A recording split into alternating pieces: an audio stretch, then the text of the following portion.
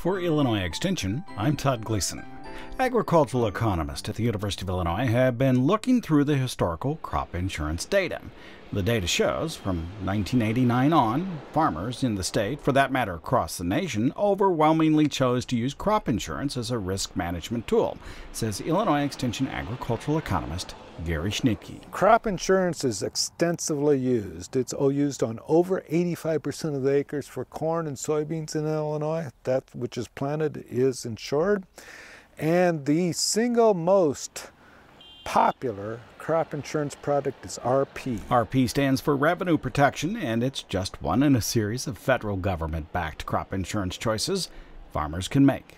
What they like about RP is probably two things. The guarantee price increase associated with RP, and they prefer farm-level coverage to any sort of county-level product. Schnitke says it will be interesting to see if farmers choose to include any of the new add-on crop insurance products that are coming in 2021.